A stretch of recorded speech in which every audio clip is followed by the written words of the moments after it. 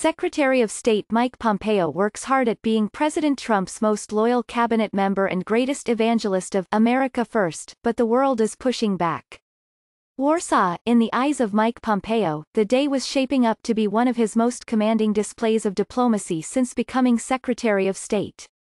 Months of planning had finally yielded a meeting among reluctant European officials, Arab leaders and the Israeli Prime Minister to strategize over confronting Iran. Then, in a lunchtime speech, Vice President Mike Pence shattered the fragile unity. Addressing the officials as they met this month in Warsaw, Mr. Pence denounced the United States' closest allies, Britain, France and Germany, for coddling Iran's murderous revolutionary regime. He demanded they stop undermining American-led sanctions and follow President Trump in renouncing a nuclear deal the Europeans were trying to save. Privately, Mr. Pompeo briefly erupted. Aides said he complained Mr. Pence had undermined diplomacy, which one European official said included near agreement about imposing new sanctions on Iran's ballistic missile tests, and prompted fresh headlines about transatlantic tensions. But publicly, Mr. Pompeo never voiced his anger, keeping relations with the White House stable. Almost a year into his job, Mr. Pompeo, 55, has managed to pull off what few other Trump-era senior cabinet members have accomplished, staying in the president's good graces and wielding power without countering White House pronouncements or policies. Now he faces his greatest test. This week, Mr. Pompeo will accompany Mr. Trump to a summit meeting in Hanoi, Vietnam, to try to keep an effort to rid North Korea of its nuclear weapons from going off the rails.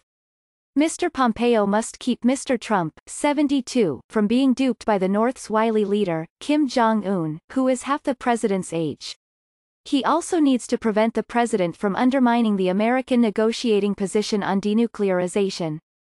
After meeting with Mr. Kim in June in Singapore, Mr. Trump declared that the matter was largely solved and that there is no longer a nuclear threat from North Korea, contradicting American intelligence agencies, whose judgments the president largely ignores. In private discussions with Korea experts, Mr. Pompeo has conceded that he would be lucky if the North agreed to dismantle 60% of what the United States has demanded. But he said even that would be more than any other administration has achieved. Overall, Mr. Pompeo has been more of an evangelist for the president's America First approach than any other cabinet member. Whether he should serve as a megaphone for Mr. Trump in the White House, or be more strident in confronting the president over the uncomfortable realities of foreign policy, is now the central question of Mr. Pompeo's leadership of the United States diplomatic corps. Others in the administration wince at presidential tweets. Mr. Pompeo, a former Tea Party Republican congressman and CIA director, tells his staff to evaluate each one on whether it can be leveraged into something useful. Sometimes he works behind the scenes to try to contain the damage, but rarely drops any hint of his opposition in public. After Mr. Trump abruptly declared in December that the United States would soon withdraw its 2,000 troops from Syria, the Defense Secretary, Jim Mattis, resigned. But Mr. Pompeo told aides the withdrawal was the president's prerogative and defended it as a change in tactics, not in mission. Still, he is not always in step with Mr. Trump.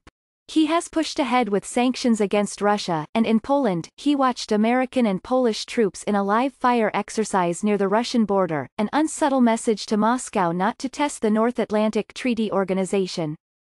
But generally, Mr. Pompeo, a strong partisan and ideologue and an evangelical Christian, aligns with Mr. Trump.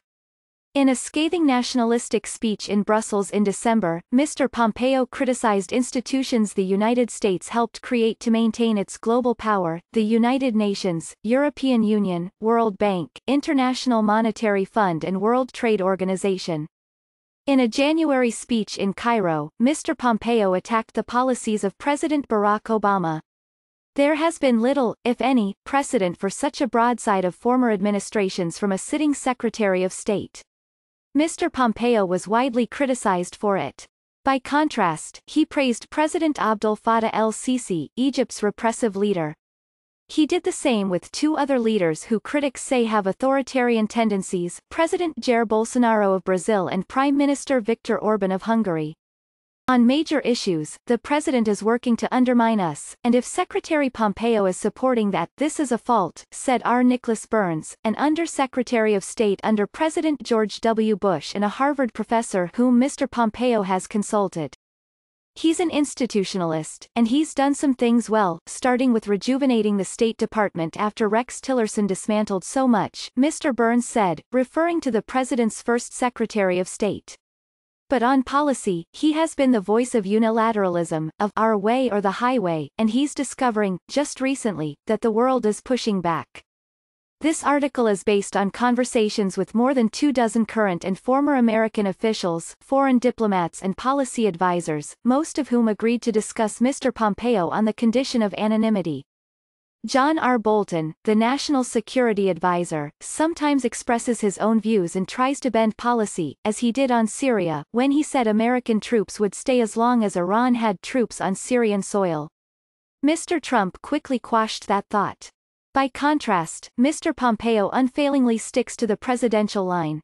For example, he publicly refuses to acknowledge the intelligence agency's assessments, including those prepared by his former staff at the CIA, that contradict Mr. Trump on matters like North Korea, Iran, Saudi Arabia and the Islamic State. The president has rewarded Mr. Pompeo's loyalty by anointing him the point person on several signature issues. Those include North Korea and Afghanistan, a subject on which one American official said Mr. Pompeo and Mr. Trump speak directly to each other, sidelining Mr. Bolton.